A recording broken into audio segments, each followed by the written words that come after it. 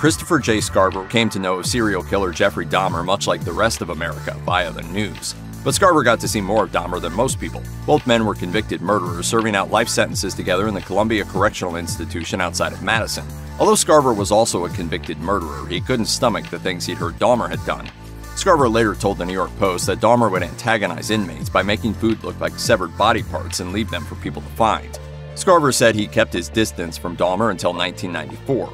Scarver claims when the two were left alone in the prison gym, he bludgeoned Dahmer to death with a metal rod. He also killed another inmate at the same time named Jesse Anderson. According to what Scarver told the New York Post, Anderson and Dahmer antagonized him, so he killed them. Scarver initially pleaded not guilty of the prison murders, claiming insanity, but he later changed his plea to no contest. He did so in exchange for being moved to a federal prison instead of serving out his life sentences in a state penitentiary. He was sentenced to 2 consecutive life sentences on top of the first one.